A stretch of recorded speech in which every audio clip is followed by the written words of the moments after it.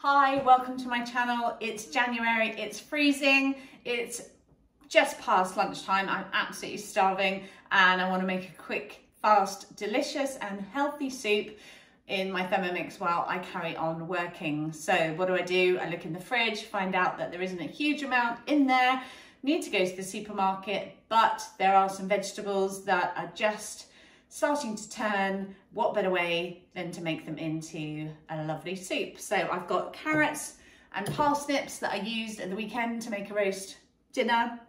I've also got some leeks that were definitely a little bit past their sell by date. I just took the outer edge off of one leek and then chopped it up. So I've peeled and just gently chopped the other vegetables. I've got 3 cloves of garlic, and that is it. It's going to be a carrot and parsnip soup, and it's going to be absolutely gorgeous. The thing I love about the Thermomix is that it is so versatile, and making a soup like this, you can use absolutely any ingredients you want, just using the standard quantities that I'm going to show you today.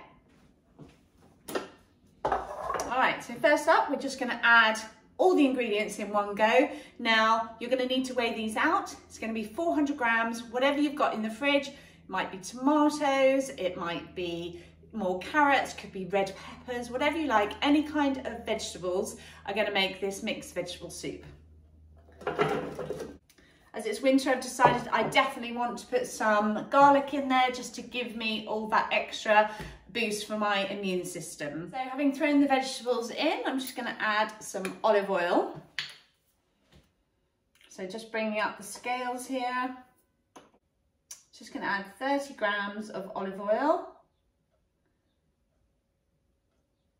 You can obviously replace this with butter or leave it out completely, whatever suits you and your diet.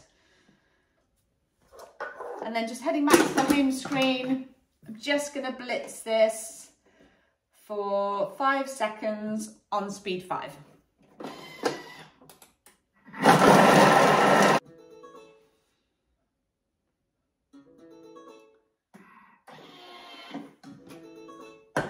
So 5 seconds on speed 5 is pretty standard. It's just got everything nicely chopped up.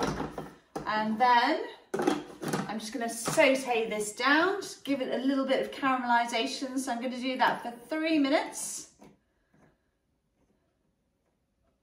And that's going to be on 100 degrees. And because there's quite a lot of volume in there, I'm going to go for a speed of 1.5. Okay, those veggies are nicely sauteed and smelling absolutely gorgeous. So I'm just going to scrape down the sides of the bowls.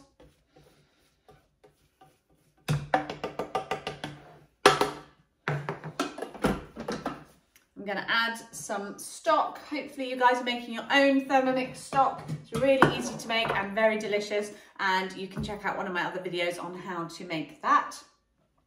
So I'm going to add 300 grams of water.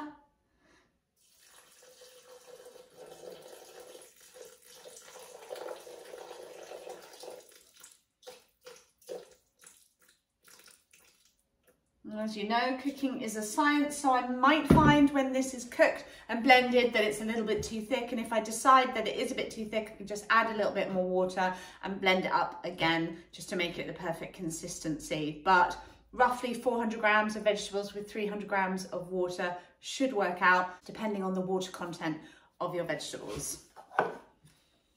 Okay, so just coming back to the home screen. We're going to cook that for 12 minutes on 120 degrees, speed 1.5.